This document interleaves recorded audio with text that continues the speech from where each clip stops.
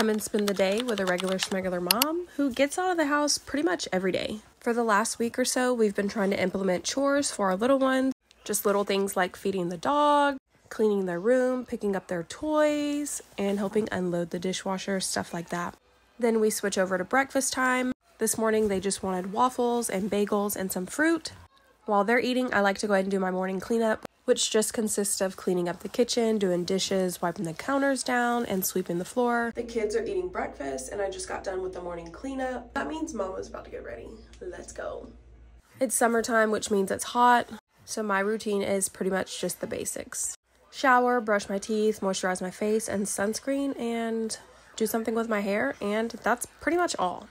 Here's a quick little outfit check. I'm not really into breakfast. I usually either skip it and eat after my workout, or I just eat little things like bagels or rice cakes. We got to the gym and I dropped the kids off in childcare, and then it was go time. I really want to get better at recording my workouts in the gym, but I don't know. It's just something about recording in the gym that makes me nervous. So I always just end up putting my phone in like a little corner where no one can see it. So I never have the best angles for my gym content. I don't know. I've been a content creator for the last 4 years, and the gym is just one place where I'm nervous to record. After the gym, I took the kids to the indoor playground.